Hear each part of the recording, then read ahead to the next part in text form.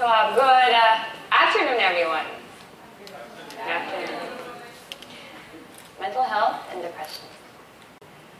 All right, so I started my year off very interesting. I invited some friends over for dinner, but they started talking about the times they tried to commit suicide. My first friend showed me his rope marks around his neck and told me it was his second time to try to kill himself. My next friend took 30 Rivotril tabs, these are sleeping pills, to celebrate her 30th birthday and downed it with alcohol. My next friend I shot a commercial with, she was 21 years old, had slash marks all over her arm. So I asked her what that was. She said, it's a tattoo. I said, no, not that, that, pointing to the slash marks around her wrist. And she said, oh, these. These were the times I tried to kill myself. I advocate about mental health because mental health is close to my heart and because I am one of them.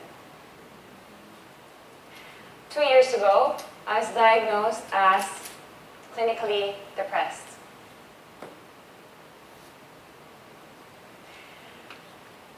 These were the times I felt alive but dead inside. I woke up every day feeling and thinking to myself, why was I still even here? I alienated myself from my friends and I only thought bad thoughts. I didn't have energy anymore and I just wasn't myself anymore. Time went by so quick and yet I did nothing. I wasn't productive at all. And I would rather be dead. So, what is depression? Depression is a sickness of intense feeling of sadness and it can happen to anyone. And it lasts for more than 2 weeks. And that keeps you from functioning properly. The quality of your life decreases and it affects your family, your relationship, your work, and just life in general. Symptoms. If you have more than 5 of these, or 5 of these or more, then you may have clinical depression. Loss of energy. You probably used to be the life of the party before, but now you try to avoid social situations. You're just not yourself anymore, and you're feeling kind of weird and awkward.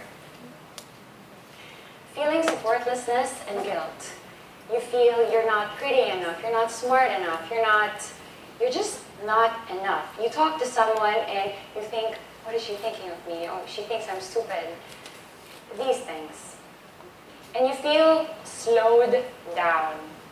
Did you guys know that emotions have weight? Okay, so everyone, close your eyes. Okay, good.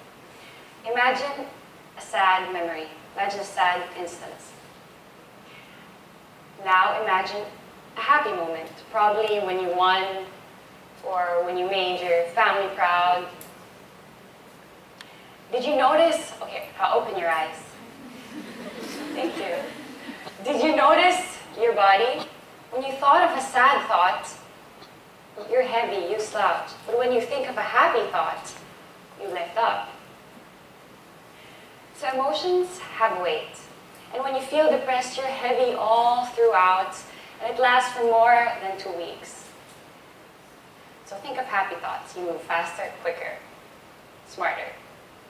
Indecisiveness. You don't know, it's hard for you to make simple decisions. For example, you want the matcha ice cream or the chocolate ice cream, and then you get the matcha ice cream, but no, I want the chocolate ice cream. No, I want the matcha ice cream. Simple things like this, you can't make easy decisions. Sleep disorders. Either you get too much sleep or you lack sleep. In my case, I got enough sleep, but I felt that I didn't sleep at all. Loss of interest in activities. I love music, but when I'm on my depressed state, I skip from song to song, and it's difficult. You lose interest in everything. You don't want to talk to anyone or your friends or even listen to music. Your interests are not interesting to you anymore. Significant weight loss or weight gain. Now, some people cope with depression in different ways. Some eat. Some cope through it by eating. Some don't eat at all, and some eat a lot. I wish I was the type who didn't eat at all, but unfortunately, I eat. I'm a stress eater. So significant weight loss or gain. And lastly, but the most important, thoughts of suicide or attempts of suicide. So, what did I do? Or rather, what to do if you have it? First, and always, is to seek professional help from a psychiatrist or a psychologist. These are trained professionals, and try to listen and follow to their advice. And it's always best to supplement it by talking to people, especially to someone who understands what you're going through. Talk to your friends, your loved ones, and believe me, it will help, it will lighten your burden.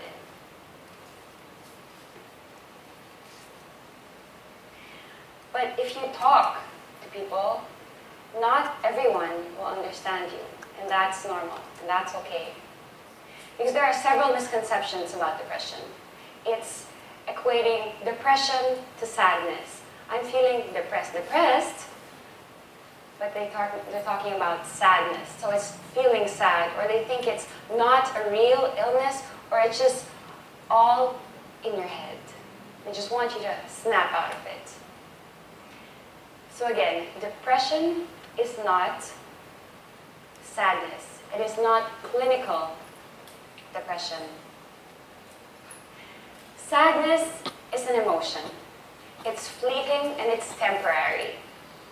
It doesn't last forever. You can't trust your emotions at times, and especially when you're feeling depressed, I advise you not to make big life decisions at this point in time. Sadness is an emotion, and you can't trust it. They're wild horses. So girls, it's always head over heart.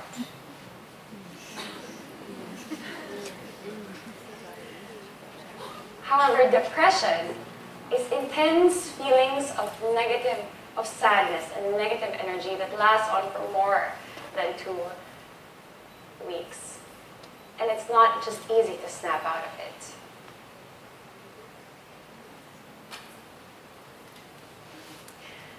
So, what did I do? Or rather, what did they put, what did they try to put me on? When I was depressed, and when they told me that I was depressed, at first I was in denial. Was I really depressed? I want you to know that denial may be a symptom of depression.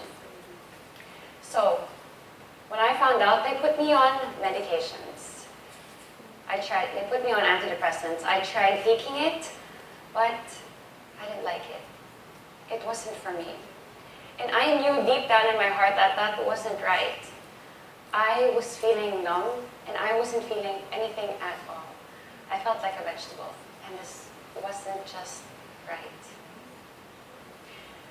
So my dad was diagnosed as bipolar, and he has been under medications for the past 10 years, and he has been dependent on it. But you know how drugs are. It's a double-edged sword. You take it now, but it has its side effects. You take it now, but you live shorter or later. And I wanted him out of it. So I wanted to prove to him and to others that I could get out of my depression naturally. So, how did I do it? I got over it. Obviously, I'm here, still alive. There are 2 ways of medication. There's Western, and there's Eastern. For Western, they put you on antidepressants, mood stabilizers, and sleeping pills. You go to a psychiatrist, and the first thing they do is prescribe you medicines.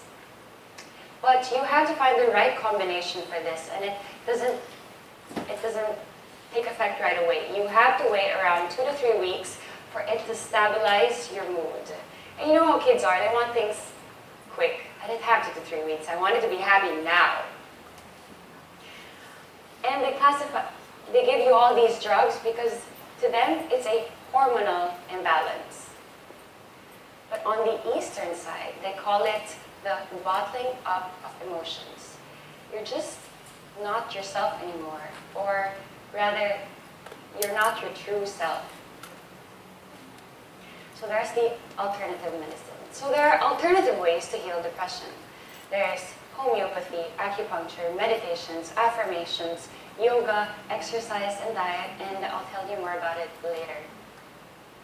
There is no one way of treatment, and the best combination is to take either one of them and to combine it with talk therapy. That's talking through it, opening up to someone, talking to your psychiatrist, or someone you really trust and someone who knows what you're going through. The best is to combine these two, but please don't get me wrong, I'm not against medication. It's best to find the right mix. So, how did I get over it? I had to do a 180 on my lifestyle. I had to change physically, spiritually, mentally, and emotionally. For physically, I had to exercise every day. I made sure to at least get 30 minutes of cardio. I jogged, I ran, I practiced yoga, tried Pilates, cycling. I stayed active. I went to the gym every day. You know, inactivity is your enemy. So you always have to stay active. And after all, if you look good, you'll feel better. Mentally, I read a lot. I educated myself. If you read a lot, you add more value to yourself. And that's very important for someone who's depressed because you feel worthless. You always have these negative thoughts. I was also more grateful. I had a gratitude journal. I wrote 10 things I was grateful for every day. And then each day you add more and more and more. And then eventually, and it has been scientifically proven, to treat depression. So become more grateful for things. And I had to have a better perspective about things and have a better attitude about things. Spiritually, I prayed more. I connected to myself more, and this is where meditation comes in. They say that when you pray, you talk to God. And when you meditate, God talks to you. Emotionally, I had to be honest with myself. You know, it's okay to be bad sometimes. It's okay to admit to yourself that you didn't do the right thing. You really have to be honest to yourself. You cannot lie to yourself. To admit to yourself those feelings, and then you can overcome it. And emotionally, I had to stay away from the people who were bad for me. Deep down in your heart, you know who are good for you and who are bad for you. I always say that 3 good friends are enough. It's the quality of your friendship that matters, not the quantity. Also,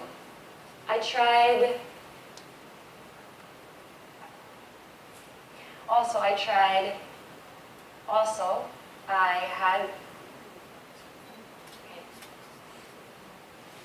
another thing that helped me out of depression was this. It's called the wheel of life. So there's your friends, your family, your love, your spiritual use, school, work, financial, and health. Financial, it's proven that it causes depression. So how are you faring in these areas of your life? Are you focusing mostly on your love life? How are you spending your time, your energy? Are you focused more on your social life? Is your health depreciating? Are you not in touch with your family anymore? What about you? Are you forgetting yourself? Do you have time for yourself? So more or less, you have to be in balance. And what really matters to you? To me, this quote was able to help me out of depression. It says, beauty isn't about having a pretty face. It's about having a pretty mind, a pretty heart, and most importantly, a beautiful soul. So I try to classify things that matter to me in 3 things. Having a pretty mind. Were you able to have a good conversation? Were you smart? Were you intelligent?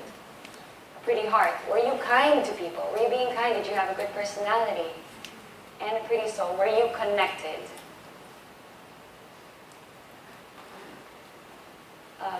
And it's not just about the physical looks.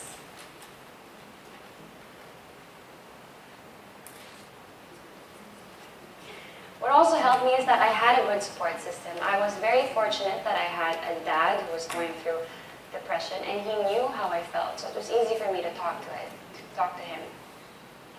So then again, it's good that you have friends and family who only make you feel good. If they don't make you feel good, then you don't need that kind of negative energy in your life. So here are some good mental health habits, and here are some bad mental health habits that could trigger depression. There's lack of sleep, which is number one. There's drugs and alcohol. So kids, don't take drugs. Diet, negative thoughts, and the number one cause of depression is stress. And for good mental health habits are positive social connections. I repeat, positive, not just any social connections. If you're invited out to a party, do you think that's going to be a positive social connection, or are you just afraid of missing out, the fear of missing out? New learnings. If you try new things, you know, it activates a new part of your brain, and it makes you feel excited again, makes you feel alive. Having a great diet, foods rich in protein, and medicines like B complex that triggers the neuroscience in the brain. Getting enough sleep, 8 hours of sleep, exercise, move every day, and gratitude. So finally, after 6 months of agony, darkness, and suffering, and feeling worthless, I was a better person, stronger, better, smarter. I knew what happiness was because I knew what sadness was. I was out of my depression free, and I did it naturally without any drugs.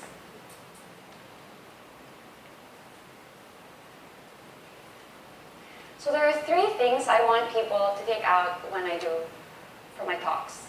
1 is for people to be informed about depression, its consequences including suicide, prevention, and treatment. 2, that people with depression are able to seek help. And 3, that friends and family are able to provide support. So what to do if you have a friend, family, or colleague who's going through depression? Here are some things to say. You say, I'm here for you, or you're not alone, or let's talk. You are important, I love you, you can survive this, and depression is real. You don't say, stop feeling sorry for yourself, or just snap out of it. Or there's always someone worse off than you are, or it's your fault. Lastly, I want you to know that there is hope. That if you've been feeling down, lost, or if you've been having thoughts of suicide, I want you to know that depression is real, and I want you to know that there is hope. I went through these very things, and I know how you feel, and that I've been there. From seeking proper help, getting proper treatment, and putting all my efforts in, I now stand here before you. And it wasn't easy, but I now stand here before you as Miss International 2016. Thank you so much.